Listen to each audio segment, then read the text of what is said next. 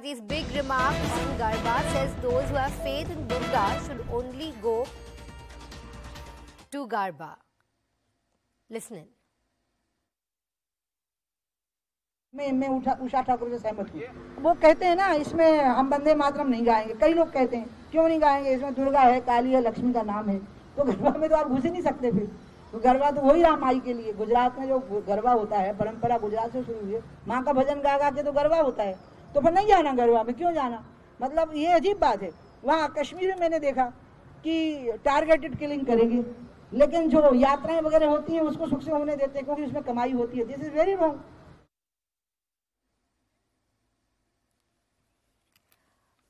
We're joined by my colleague Manoj Sharma with more details. Manoj, Uma Bharti has given a statement saying that those who do not chant Jai Matarji, they do not enter Garba. Could you explain this statement more and put it in context for us, please? Yeah, in fact, she has joined the chorus with the Madhya Pradesh culture minister, who earlier she said that only those people who have been identified.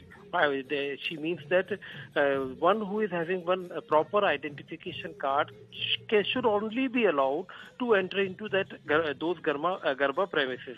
So Usha Thakur is Madhya Pradesh culture minister. When this question was asked to Uma Bharti, that Madhya Pradesh culture minister has given such a remark. In that context, Uma Bharti said, somebody who has faith in Mother Goddess Durga should only be allowed to go to participate in Garba. And what she meant that, this Garba is performed.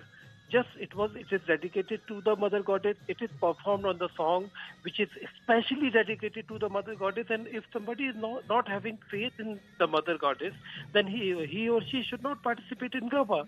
She didn't say that non-Hindus who are not having faith in the Mother Goddess should not go to the Garba, but she was saying that only those who are having faith in the Mother Goddess should go to the Garba. And because, when somebody is asked to say Vande Mataram, then somebody is asked to chant Bharat Mata Ki Jai. If they are not ready to say so, if they are not ready to chant such slogans, then why should they go and participate in Garba? Okay, so there seems to be some entry clause for the Garba that she's put in there. Thank you very much for joining us, Manoj. And on that note, let's take a very short commercial break, but do stay with us.